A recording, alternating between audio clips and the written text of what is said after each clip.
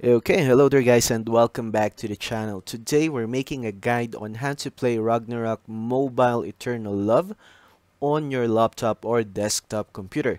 Now if we visit the Ragnarok Eternal Love website, they do provide two options on how you can do this. The first option would be Memu Emulator by NetEase. It's actually a very good emulator to use, especially if you have a low or medium tiered specs computer. Now, I did use this earlier. The only problem I encountered was that I can't find the Mumu Instance Manager wherein you can open up two emulators at the same time so you can play two accounts. So that was a big problem for me since I wanted to play two accounts at the same time and level them up. Now, the next option would be Nox Player. They do have that instance option wherein you can play the game at the same time. However, it wasn't really working out that well for me because the game was lagging or getting disconnected from time to time.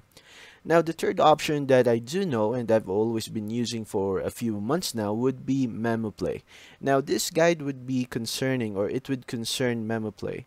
Now, in order to use this game or this emulator, it would be good for medium-tiered computer like mine, is to download and install the game. Now, once you've downloaded and installed the game, two applications would show up on your computer. That would be the Memu emulator and the multi-Memu manager or instance manager.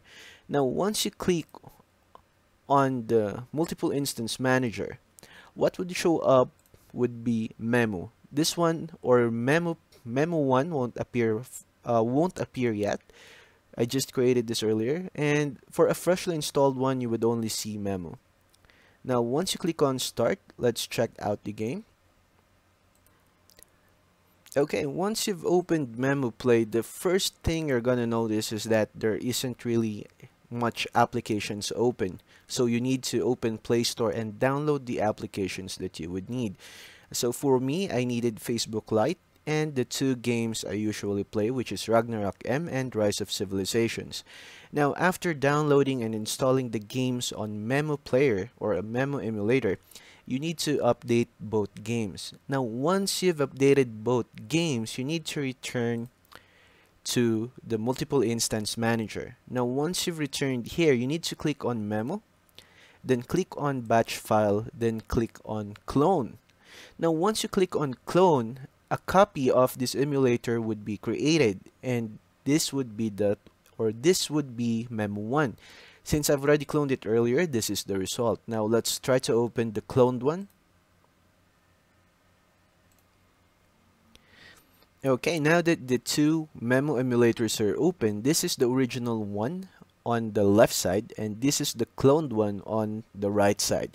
You can check above that this is cloned from Memu, so the game and all the apps I installed earlier were already copied on the second emulator, and you can just select the game that you want to play and play it at the same time.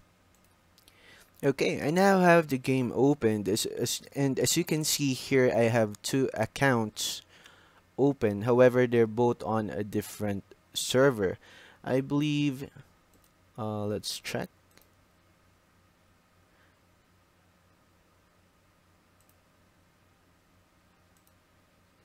Okay, let's try to go on the gachapon. As you can see, they're both moving at the same time. Now, this is a different player, and this is a different player as well. Emu Gamer and Lord Steam. So I'm controlling them at the same time, which would make it easier to grind or do quests at the same time using your character. So that's it, guys. This is how you can play the game using Memu Play on your desktop or laptop computer. Now, if this helped you guys, I'm going to be making another video on how you can do this or how you can control your characters at the same time while playing the game. And happy gaming.